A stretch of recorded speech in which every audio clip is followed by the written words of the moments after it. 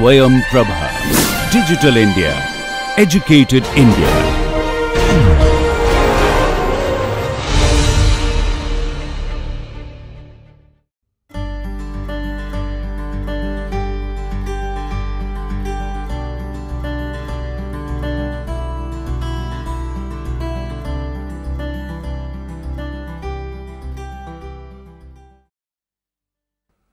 Hello everyone, welcome to the lecture.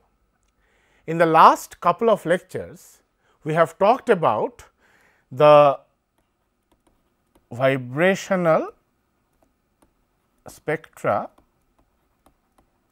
of polyatomic molecules. In this lecture, we will discuss the rho vibrational spectra of polyatomic molecules. The selection rules of the rotational transitions. So, the selection rules for these rotational transitions of the polyatomic molecules depend on the symmetry. It depends on the symmetry of a particular vibration. If it is parallel, which is shown by this symbol, or perpendicular, which is shown by this symbol. So, whether it is parallel or perpendicular of the particular vibration that the molecule is undergoing. We can illustrate what we mean by parallel or perpendicular using water molecule as the basis. A parallel vibration is the one in which the dipole moment changes parallel to the principal axis of the molecule. If we take the example of symmetric stretch of water, it leads to the dipole moment changes that occur parallel to the principal axis or the C2 axis of the molecule. The perpendicular vibration is the one in which there is a component to the change in the dipole moment that is perpendicular to the principal axis. So, the asymmetric stretch of water illustrates this. As we can see from here, there is a component that is perpendicular to the C2 axis. So, today we will start off with the rho vibrational spectra of linear molecules. Such molecules can have either parallel or perpendicular vibrations. So, what are the selection rules for a parallel vibrational mode? So, for a parallel vibrational mode, the selection rules are the change in the vibrational quantum number, that is delta V equals plus minus 1, plus minus 2 and so on, and the change in the rotational quantum number, that is delta J, is given by plus minus 1. So, we get a spectrum with a similar appearance to that we had for diatomic molecules. So, we will get P and R branches appearing in the rho vibrational spectrum. So, this is known as the PR band profile. Just as the PR band profile we saw for hydrochloric acid or HCl. For HCl, we saw that there was a gap missing in the middle of the vibrational band, that is when delta J equals to 0. This band does not occur as this band is not allowed for a parallel vibrational mode. For a diatomic molecule, of course, there is only a parallel vibrational mode, but for a polyatomic system, it is possible to have a perpendicular mode. So, what difference does this perpendicular mode make to the selection rule? So, let us look into the selection rule for the perpendicular vibrational mode. So, the selection rule is delta V is plus minus 1, plus minus 2 and so on, but the main difference of the perpendicular vibrational mode of a linear molecule is that delta J equals 0 and plus minus 1. So, for the perpendicular vibrational mode, delta J can be equal to 0. So, we now can get another band appearing in the rho vibrational profile. So, we will have a p branch associated with delta J equals minus 1. We will also have an R branch associated with delta J equals plus 1, but additionally we will also have a Q branch which is associated with delta J equals 0. The Q branch will be right in the center of the P and R branches, and all the Q branch transitions are going to be overlapping. So, we get what is called a PQR band profile. The Q branch appears because delta J equals 0 is allowed. So, now let us look into some real spectra. So, here is the symmetric stretch of HCN, which is a linear molecule. For this vibration, we get P and R branches. So, we get a PR band profile because we have both the PR branches here and nothing in the center. So, this must be therefore a parallel vibration. So, here is another spectrum for the asymmetric stretch of carbon dioxide. So, on the left we have the P branch, and on the right, that is at higher frequencies or wave numbers, we have the R branch. We are missing a line in the center here because that would be a transition for j equals 0. Again, we have a PR band profile here. So, this has to be a parallel vibration. So, now let us look into the perpendicular mode.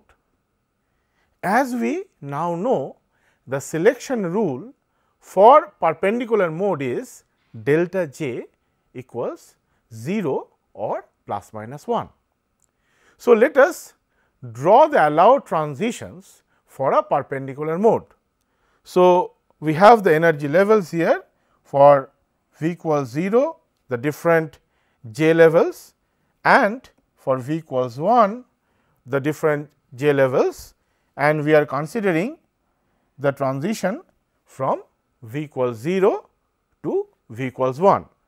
So, let us first draw the P branch, for which if I start from V equals 0, j equals 1, it will go to V equals 1, j equals 0. So, that means that j prime equals j double prime minus 1 for the P branch. So, let us draw the other transitions. We start from V equals 0, j equals 2, we end at V equals 1, j equals 1. So, here we go from j equals 3 to j equals 2 and j equals 4 to j equals 3. So, now if we draw the R branch, so for the R branch, the j prime equals j double prime plus 1. So, if we start from V equals 0, j double prime equals 0, I will end at V equals 1, j prime equals 1.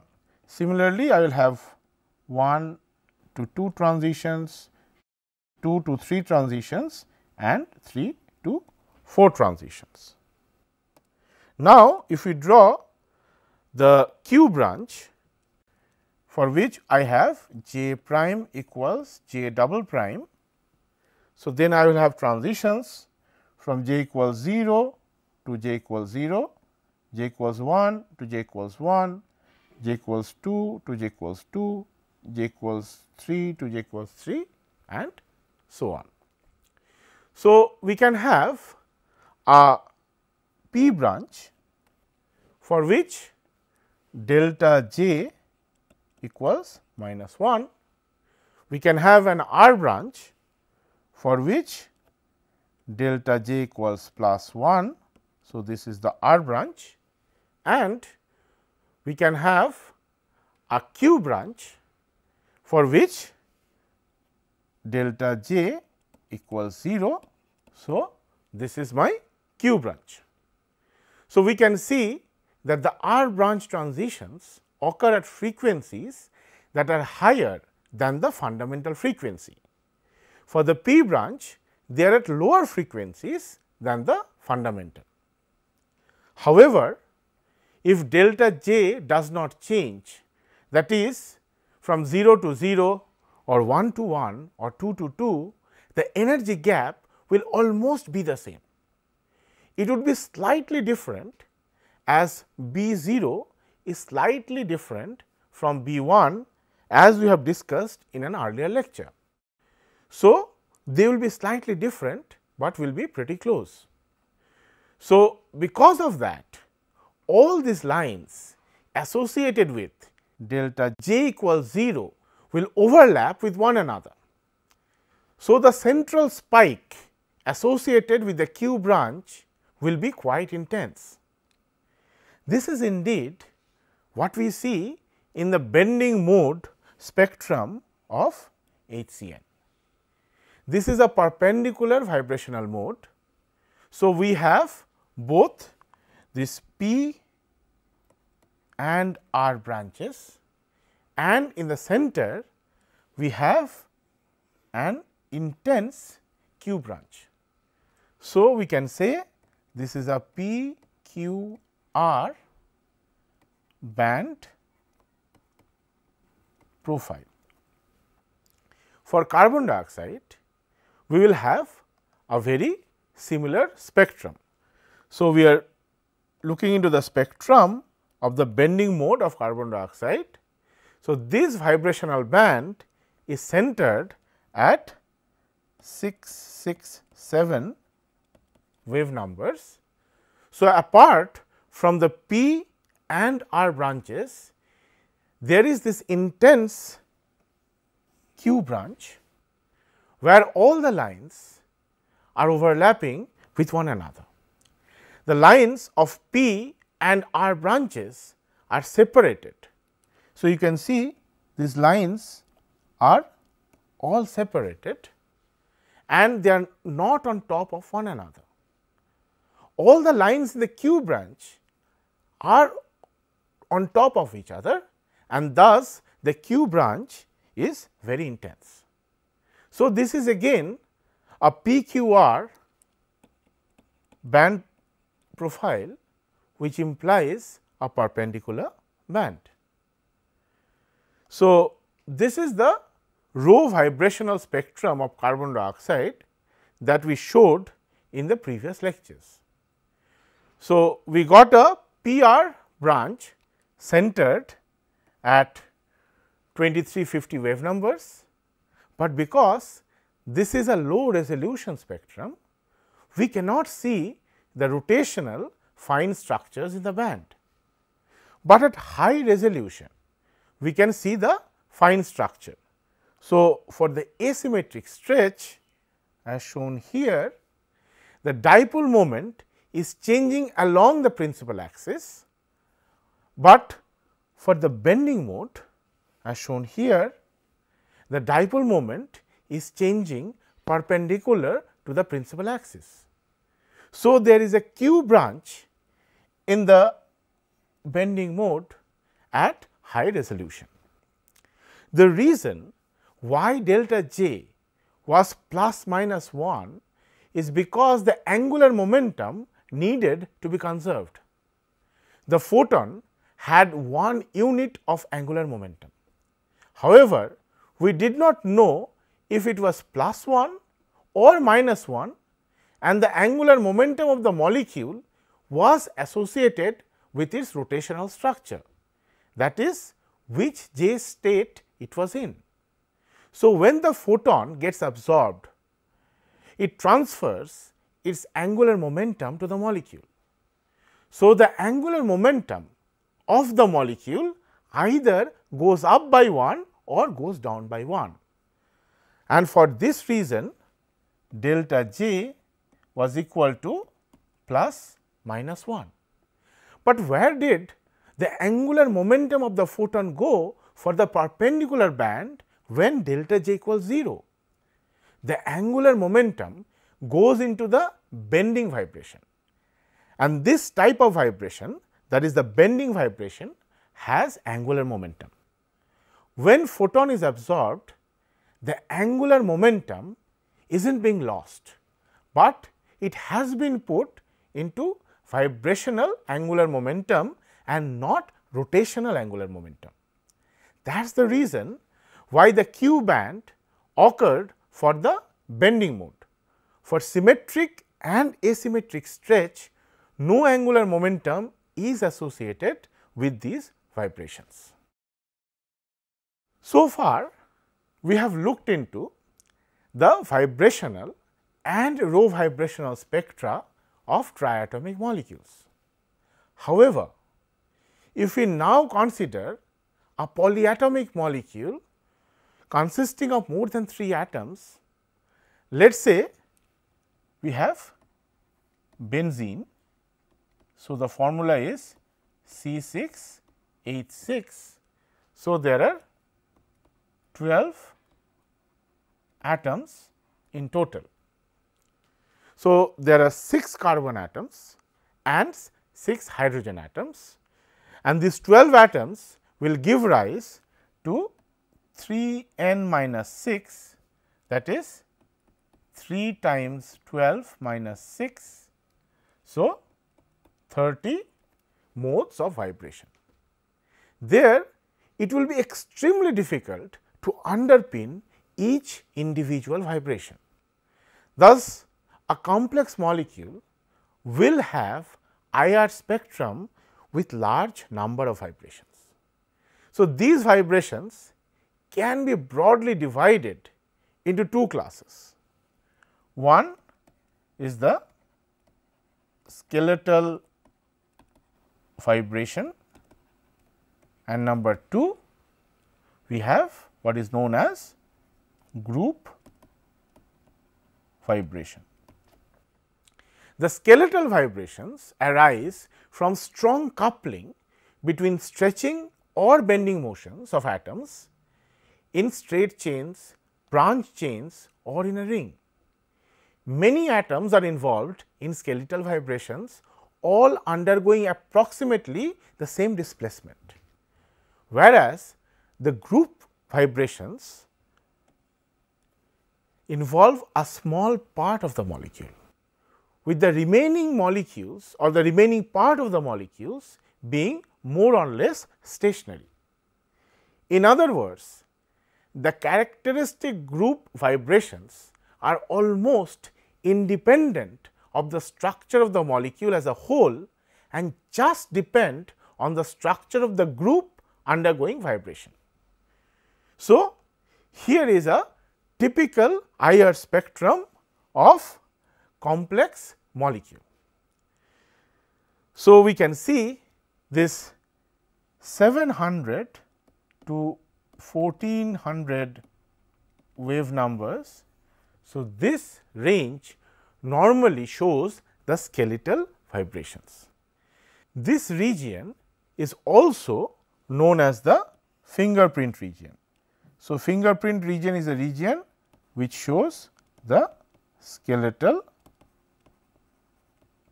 vibrations. So, this is called the fingerprint region, as the identity of the molecule can be recognized merely by the appearance of the spectral region. So, now let us move on to group vibrations. If we consider 3 molecules, let us say we have methanol, ethanol and butanol. All 3 of them show a broad band around 3600 wave numbers. So, this band arises from the OH group. So, this OH group is common to all the 3 alcohols.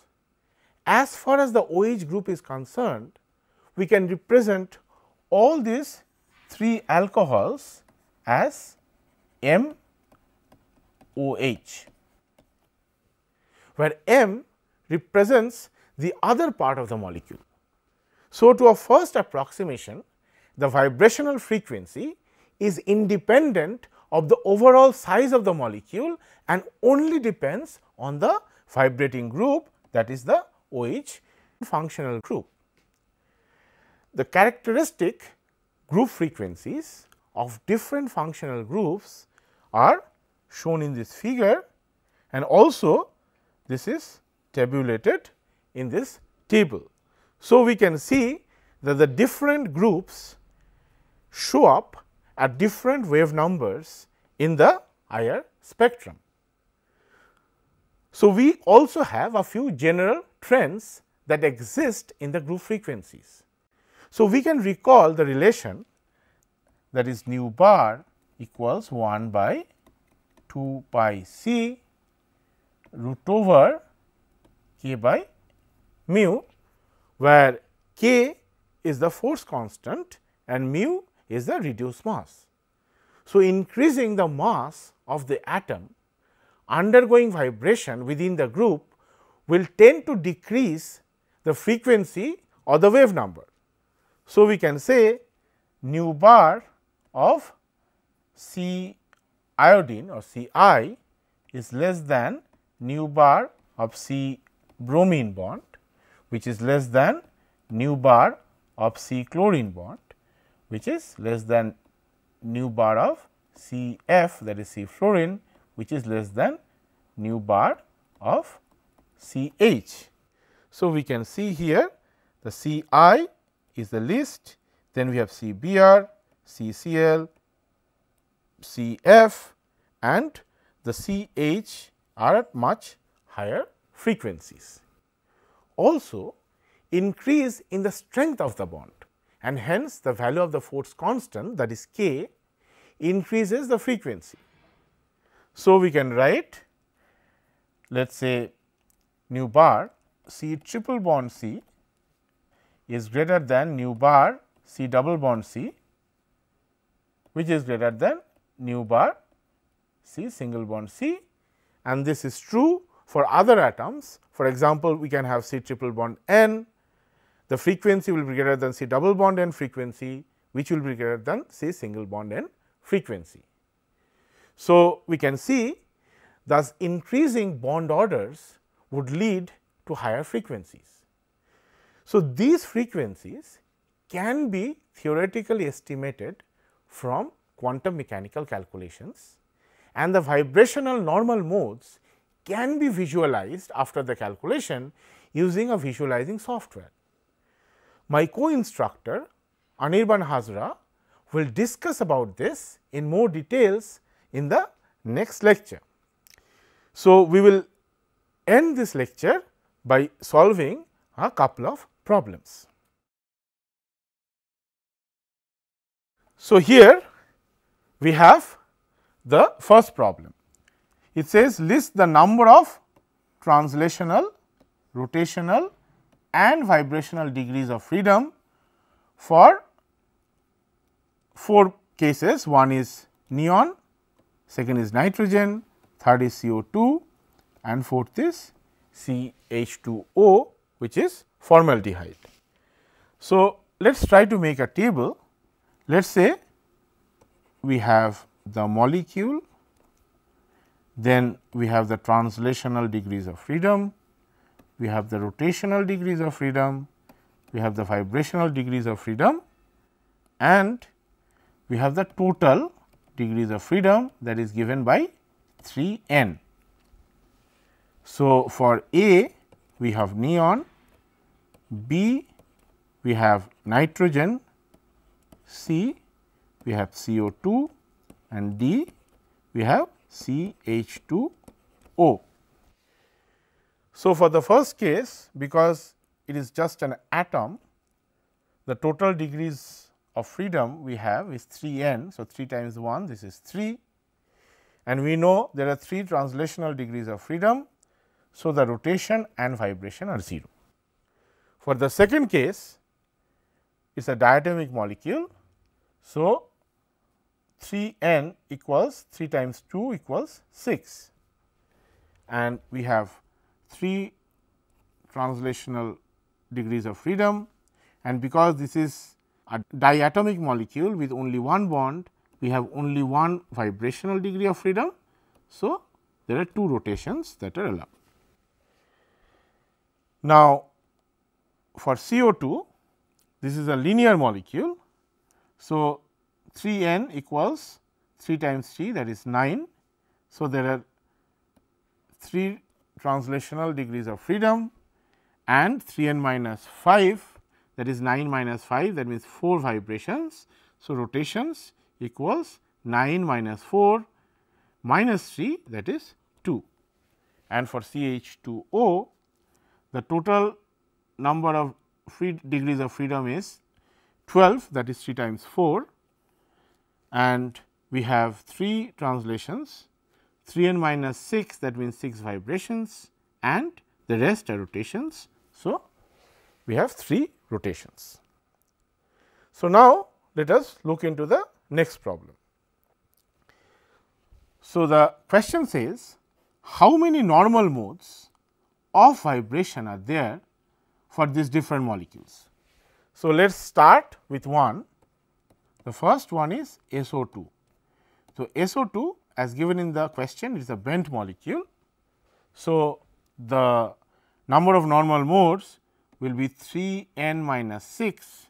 So, that is 3 times 3 minus 6 equals 9 minus 6 equals 3. Now, for the next molecule we have H2O2 hydrogen peroxide. So, this is also a bent molecule. So, we have 3 n minus 6 normal modes. So, 3 times 4 because now we have 4 atoms minus 6, that is 12 minus 6 equals 6. The third one is acetylene. So, C2H2. So, acetylene as we know is a linear molecule with C triple bond C in between. So, acetylene, this is a linear molecule. So, the number of normal modes is given by 3 n minus 5. So, it is 3 times 4 minus 5, that is 12 minus 5 equals 7. The next molecule is benzene. So, this is C6H6. We have discussed this already in the lecture. So, this is 3 n minus 6, that is 3 times 12 minus 6 equals 30. the other molecule that we have is CH3 Cl. So, there are 5 atoms. So, it will be 3n minus 6, that is 3 times 5 minus 6, that is 15 minus 6. So, 9 normal moles. And the last molecule we have is OCS. Again, this is a linear molecule like CO2. So, we have 3n minus 5 normal moles. So, 3 times 3 minus 5. So, 9 minus 5. So, there are 4 normal moles.